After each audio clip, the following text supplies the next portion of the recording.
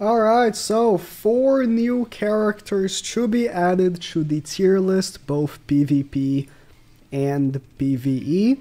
Let's talk about it. So, 4... oh my god, Hawk and Oslo. I almost didn't put him in here, because I genuinely forgot that they released. And how long was it? Like a month ago? Less that they came out? Already forgot. They are terrible. They're just awful. I'm not even gonna bother talking. Just awful. Just you know what? I will talk. You know, Hawk and Oslo they could have done something. You know, increase all allies' defense by 50% is a good number.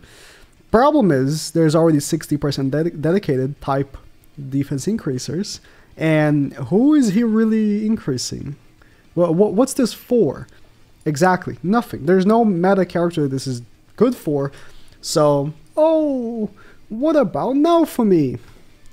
Come on. There's no meta character this is actually good for. Therefore, completely pointless, and that's it. If there is a meta character that can be buffed by Hawk and Oslo in the actually usable manner, not like, okay, he is like, let's say a new Meliodas comes out. This is not going to happen. But let's say a new Meliodas comes out that scales with defense. Are you really going to use Hawk and Oslo as a defense buffer? Maybe. You're likely going to use like Nanashi. Still, with the with the blue buff defenses, you're not even going to get basic stats from him. If it's unknown, it's even worse. You have Nanashi's 30%, and you're going to compete with that. It's just, unless he gets a Holy Relic that also expands on this, it's just never going to be good. So the current moment, yeah, highly unlikely that in the future this is going to change. It's still probably going to be completely unusable. But there it is. That's Hawk and Oslo. Moving on, these 3 characters are all linked together, pretty much, because they're all goddesses. And so because of that, I'm actually going to talk about Liz first. I know, weird. Because if I was to talk about Margaret, it wouldn't make any sense to place where she should be placed, because she doesn't deserve to be placed where she's going to be placed. Liz is incredibly strong. Like, uncomfortably strong. She hits so hard. And then she has Revive, and she has damage reduction if you have her 6/6. And it makes me think that the next character that's going to come out is going to absolutely obliterate her. Genuinely, I think the next character coming out, whoever it is, whoever version of whatever character it is going to completely nullify buffs. Everything that this character does can easily, in my mind, in just one passive, be completely annihilated. But for the current moment, she's absolutely overpowered, and she goes to the top here. And she completely carries these other 2 characters, because genuinely, right, so Base Margaret and LR Margaret is not that much of an improvement. It genuinely is not. It's a little bit. The thing is that Base Margaret was already decent. Like, Margaret was a unit very much ahead of its time. You know why? Because it was a unit that came out, it was terrible and unhype. So they made no money with the banner. What did they do? They buffed her before the banner left in the hopes that they would actually make money off the banner. Did it work? I don't actually remember. I don't recall checking the profits of the company that month. I didn't really care too much. But that's exactly what happened. And so she got buffed a lot. And she was ahead of the curve for a long time, actually. As a buffer, as a cleanser, bro, there's no unit quite like Margaret in the game.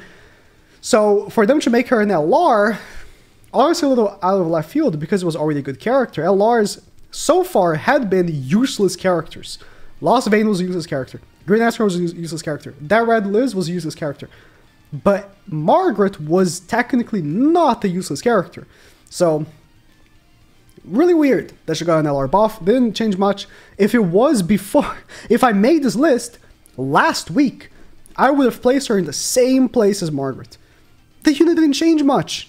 It didn't really help what it's supposed to help. But guess what? Liz carries her super hard. And now she is meta. Alongside Mael and Tristan. And is there someone I'm missing? There might be. There might be. In any case, carries super hard. Like, you might be thinking, then I should also bump regular Margaret. Yeah, I guess. if you don't have LR Margaret, you can still just run Goddesses, and with base non-LR Margaret, just from having Liz just carries them so hard. But I would say I'm gonna keep right here. The minimal improvement will make it distinct enough. Genuinely, if you used your LR coins recently for LR Liz, I mean, you can get LR Margaret very easily. They're pumping out, you know, LR coins to the player base at a nice rate right now, giving it to us on the new boss. Global's about to get a new boss 2 days from now. The store for the new boss has LR coins. They're giving us on the mail. There's a lot more LR coins circulating around the game than, you know, even like a few weeks ago. So if you don't have LR Margaret, you can just make it very easily and then start saving for the next LR. It's not that big of a deal. This time around, I wouldn't be like, oh my god, should they, you know, even wait for the next LR? The next LR is probably going to come out in like a month and a half, maybe. So like, make Margaret so that you can run the Goddess team if you pull for Liz, and that'll be it. And then same thing for Elat. So Elat, I believe, is not very good. And then immediately as I put their medics here, the thing about Elat is that misclicked. The thing about Elat is that she has one purpose in PvP, which is just be in the back and give basic stats. Like, she gives 15% basic stats. Bro, years ago, we got 20% basic stat buffers. Years. And you know what we got, you know, a few months ago? Was it a few months ago? Nanashi. 30% basic stat buffer. And then you come here with Elat as a 15%, but this is because Elat is really a knighthood boss unit. So they kind of doubled down on making Elat a knighthood boss unit because of her relic that she already had, but then they were like, okay, let's make her somewhat usable in PvP as well, and give her this. And then also the extra little bit of damage increase. Very little, but some damage increase. So even though technically I am putting her here, bro, I think Tristan is a better back unit for the whole tankiness variation. You can even use the Nashi as a back unit for Goddesses if you want. If you don't have Tristan, if you don't end up pulling him from the banner, because he is in the same banner. If you didn't pull for Elat, I would, you know, I'll say Tristan's a little bit better because he actually has a proper passive. But Elat is alright. She gets heavily carried by the fact that Goddesses are hyper meta right now. I would say Goddesses are the #1 team in the game. You can argue with me if you want, but I don't think you're gonna win. It's super strong. Like, Liz is just super strong. And then you have Liz. Mael is super strong as well. He just never got an opportunity to show how strong he is because Goddesses sucked. Goddesses as a whole, as a category of characters, was so minuscule and dog shit that Mael was never able to actually fully like show off how good he is, because guess what, the other list that he was up with was this terrible thing. I even bumped her down because I hate her so much. In any case, the Goddess team I think is #1 right now, followed by Hell team probably. The thing about Hell team is that they get absolutely eviscerated by Goddesses, like absolutely eviscerated, because cleanse. Like, Hell was only being held together, but the fact that no one had cleanse, no one had available easy to do cleanse. But guess what? Margaret is a thing again. So your debuffing sucks. I kind of wanted to put a few characters down as well. I really wanted to put down demons because, bro, you can you will struggle if you run like a proper demon team. Good luck winning against Goddesses. But I think for the moment I'm going to keep this just until the meta stabilizes. I think that after December, we're going to have a better idea of a proper, long-lasting meta for a couple of months, because November and December are such turbulent times for the meta, because they're dropping like really powerful characters back to back. I think I'm speaking very fast. Ooh. In any case, I think the way it is right now is decent. I did bump down some characters before the video, so I wouldn't forget. Like Estarossa, I did bump down Estarossa. I think Estarossa at the moment is unusable.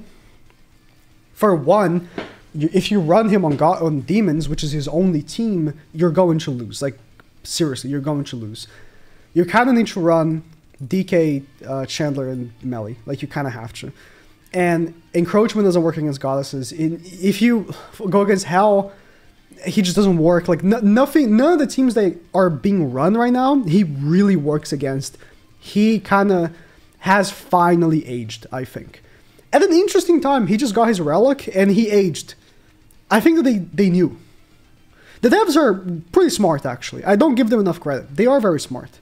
But in any case, also bumped down her, I forgot her name. And if you've been watching, you know I'm just terrible with names. It's the dementia. In any case, PvE, I see no reason why I would put Liz in a high tier for PvE. As much as I just sucked her cock in PvP, the thing is that the LR Liz exists. Like, LR Liz was a PvE-based character that came out recently, by the way, and she's just better in every way than the new festival in PvE. So, she hits hard. Like, she hits hard. And that's about it. But LR Liz is just better in every way. If you're running a hard activity, you're not going to run Festival Liz. You're going to run LR Liz. She is just simply better. And then for Elat, she's a Knighthood boss character. So I'll put her here. Knighthood boss is where it is. And then Margaret. Where's the other Margaret? Boom. They're the same. They are the same character. They didn't change much. It didn't change much. So wherever the Margaret is, Margaret will stay. I'll be honest, the PvE list, it's progressively harder to make a good one because there's so many different PvE activities. If you're like, okay, but alright, the characters at the top of the list, a lot of them you can't even run on the brand new PvE activity, right? So why are they at the top of the list? And you're like, and I'm like, okay, that's true. But like, I mean, nothing can really beat the activity on the highest level. And the one team that beat Bird used Mono. Where is Mono? Where's Blue Mono? Wherever Blue Mono is. But I can't put her at the top because, like, bro, that's it. Like, that's all she's going for. And it might have been a fluke. Like, I can't really do that. So PvE is going to be really hard, especially because they also are dropping a new game mode. They are dropping a brand new game mode for PvE coming up soon as well. So PvE list might not be as coherent as the PvP one for the time being because of that. But, you know, is what it is for that. In any case, PvP meta is not looking the worst right now. I mean, to be honest, I played quite a bit with Liz so far. I don't see that many Liz's around. Maybe in the next few days I'm going to end up seeing a little bit more. People are still running Hell a lot because they're probably saving for December Festival. And if you are skipping Liz for December Festival, I don't blame you. But if you do something for Liz, I also don't blame you. Good character, good banner, really good banner. And we don't know how good the December banner is going to be. So, yeah, that's about it.